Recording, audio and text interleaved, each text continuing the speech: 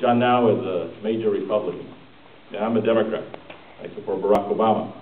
Governor McDonnell is a Republican. Okay, but he supports conservation, as he said, with the 400,000 acres of open space and preservation. Why? Because it tells America's story. Why? Because it keeps America healthy. Why? Because it's important for jobs in America. Over 8 million jobs in the United States of America. And so it's important that we come together and stand up for conservation, and that includes funding. This last year there was a point in time where I called John now and I said there's a bill in the House of Representatives that essentially will totally destroy, decimate funding for historic preservation, for Land and Water Conservation Fund, which we're using the $4 million here today, and everything else. We're able to save it. The voice of conservation has got to be heard, so we address the issues that many of you raise, which is when we have people who come here to see the wonderful things that we have here in the United States, they have something that they can truly celebrate. So we need your help in making sure that funding streams are there for us to be able to work on. Native American. It is important that we tell the story of all people. The strength of America and its future in the 21st, 22nd, 23rd century and beyond is the diversity of this great nation. And you cannot have a strong and united America if you're not telling the story of Native Americans, the Japanese internment camps, the African Americans, the birthplace of the first African American. All of those stories need to be told, and that's part of Director Jarvis's agenda as he moves with the National Park Service into the 21st century.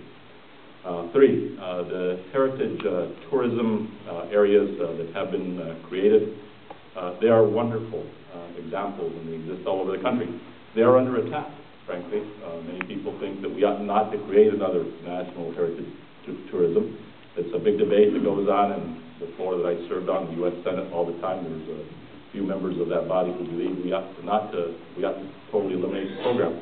Don't let it happen, because frankly our heritage is important to us today, but also important to our future.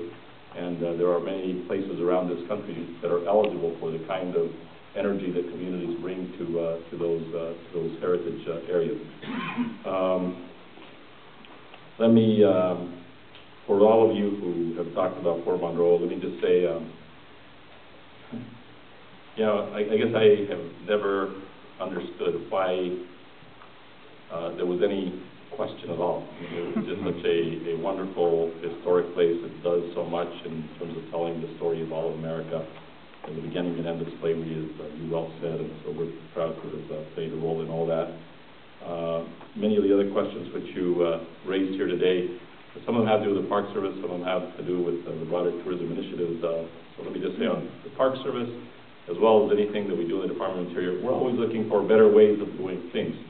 And so, Veronica, as you say, we need to put a little bit more appeal to advertising. Well, you know, maybe we do. And so we in government always ought to be open to doing things in a better way, and always open to suggestions. And so with Dave and with our other superintendents and Director Jarvis and us, if you have ideas on how we do it better, you let us know. I say this often as I travel around the country to wildlife refuges, National Park Service areas, and so forth, that our best national parks are those where you have a strong community organization, a strong friends groups, okay? So when I went to Fort Monroe, and we had a hearing with some 200-300 people there, one of the questions that I asked her, are you willing to be part of a friends group to make this a truly iconic national park? Everybody in that room stood up. We need to have that same kind of a strong friends group here for the Richmond Battlefield National Park. And so as that group has already been formed and is forming, we ask all of you in the community to be a part of it. Lots of the facets that you spoke about are things that we will incorporate as we move forward with our national strategy and implementation on tourism for America. At the end of the day, it really is about the economic security of the United States, and making sure that we have a healthy economy here in the U.S., and tourism is one of those cornerstones, and with your help, we're going to be able to get it done here in this country. We have so much to teach the rest of the world. You know, as John Jarvis was speaking about Ken Burns and Dayton Duncan, And they asked the question, why did you come up with this title, America's National Parks, America's Best Idea?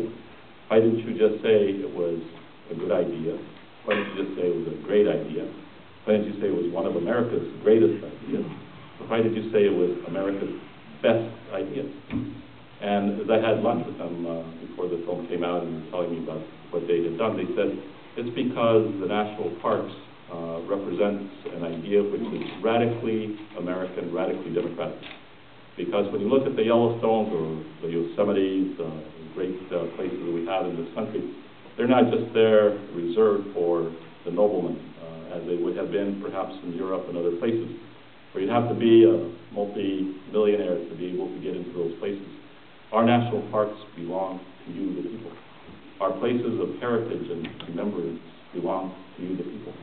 And that's why, as we meet here today, it is truly a reflection of the fact that we live in a wonderful country, and what we do with our national park system and what we do with tourism is very much a part of that.